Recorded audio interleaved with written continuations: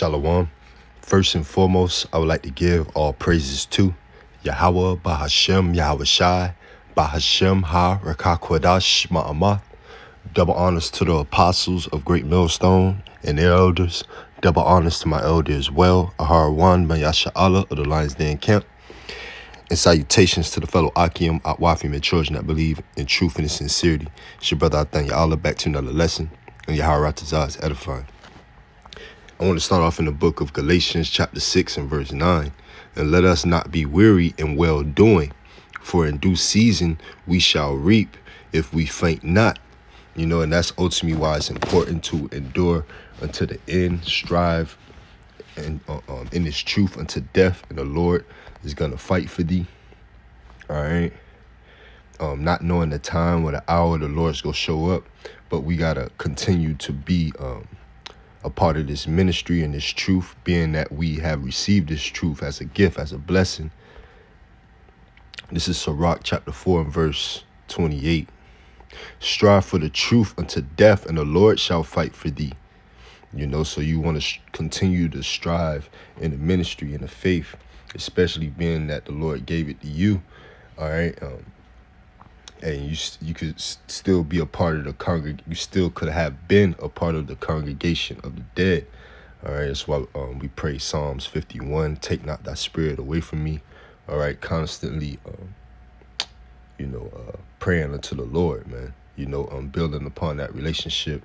You know, hoping to continue in the faith. All right. This is Revelations chapter 3 and verse 11.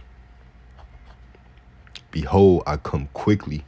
Hold that fast which thou hast, that no man take thy crown. Right? Because there's a lot of deception, confusion out here in the world, and you don't want to get caught up in it. All right, as the scriptures say, all right, they will very well, if it were possible, all right, they will very well deceive the elect, but it's not possible. So if you are the elect, you know, you're going to wake up out of that sleep, that darkness, eventually before the said measures be fulfilled, all right, before the judgment of the Lord. So, hey, behold, I come quickly. Hold that fast which thou hast, all right, this truth, this wisdom, knowledge, and understanding of Yahweh Ba'ashem Yahweh Shai, that no man take thy crown. I wanted to go into something. I think it was hold that fast, G2902. Strong's G2902, Krateo. Krateo.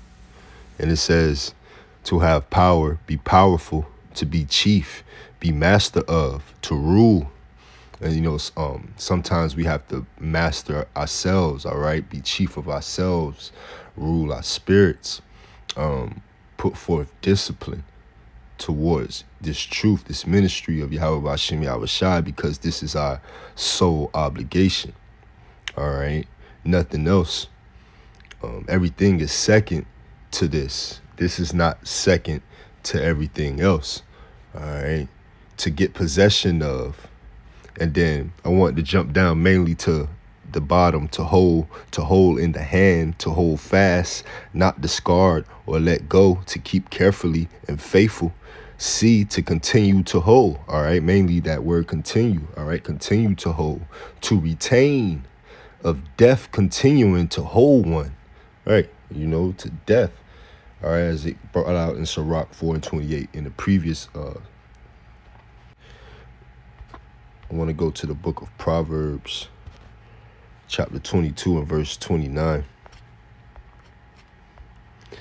Seest thou a man, Salakia, seest thou a man diligent in his business? Salakia. Seest thou a man diligent in his business? Because it's a question. He shall stand before kings. He shall not stand before men, mean men. You know, he should not stand before mean men. You know, so you want to be diligent in your business. All right. You don't want to be among mean men. And I don't mean mean and angry, but mean in kalshok, obscure, insignificant. All right. Low. All right. So you don't want to put yourself among the unwise. Continue to be among the wise, man, and to do this work. And most importantly, let your light shine amongst men. This 2 Peter. Because when you let your light shine amongst men, they're either gonna hate it or they're gonna love it. You know, they're gonna have to hate it to love it, man. They're gonna have to get with it or get lost, being the point. All right. Because ultimately you gotta stand upon something. All right. You stand for Yahweh Ba'Shem Yahawashi. All right. They're gonna know that. All right. And they gotta have to take it or leave it.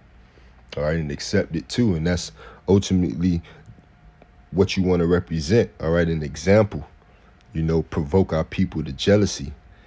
As the scriptures say, trim not thy ways to seek love. But this is 2 Peter chapter 3 and verse 11.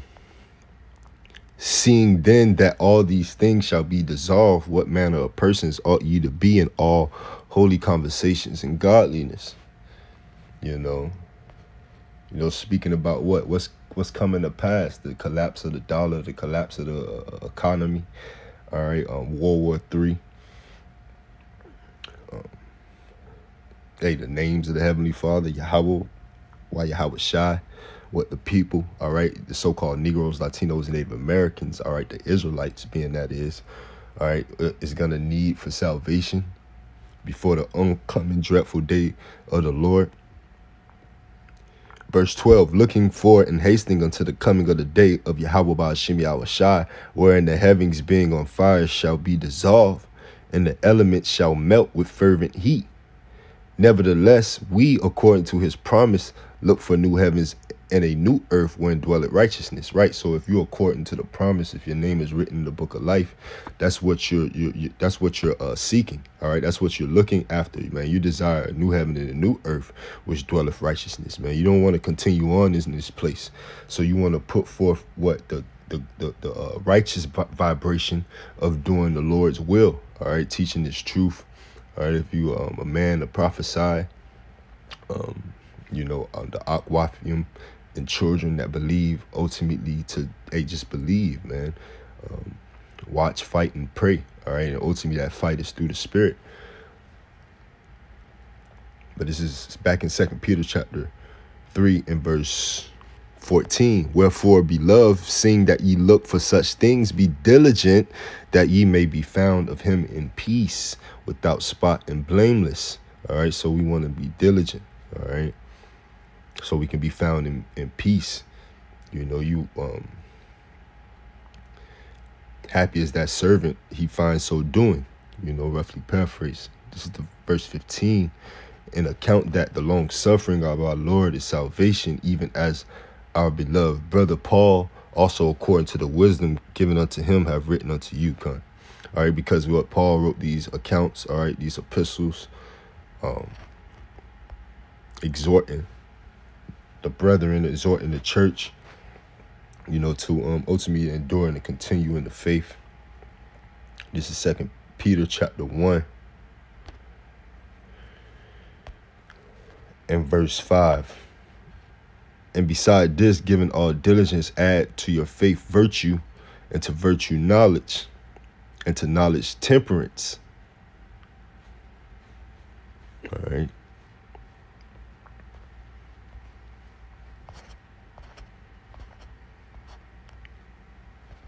Virtue, G703. All right, A. Strong's G703. Arete. Arete, a virtuous course of thought, feeling, and action. All right.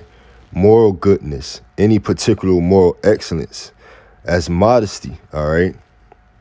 So you want to be of your faith. You want to add to your faith virtue, and virtue knowledge. Ultimately grow in this truth. You know, that's ultimately the ultimate goal, reaching for that spirit of Yahweh Ba'Shem Yahawashi being perfect. And to knowledge temperance, and to temperance patience.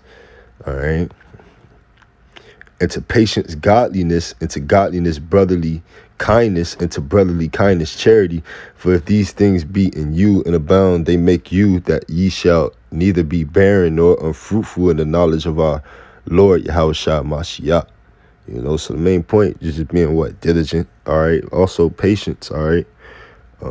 Being moderate in this truth, not being weary and well doing.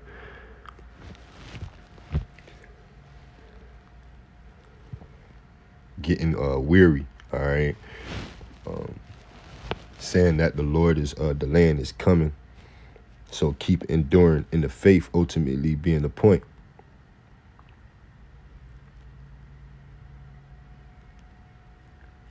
Jump down to verse 10. Wherefore the rather, brethren, give diligence to make your calling and election sure. For if ye do these things, ye shall never fall.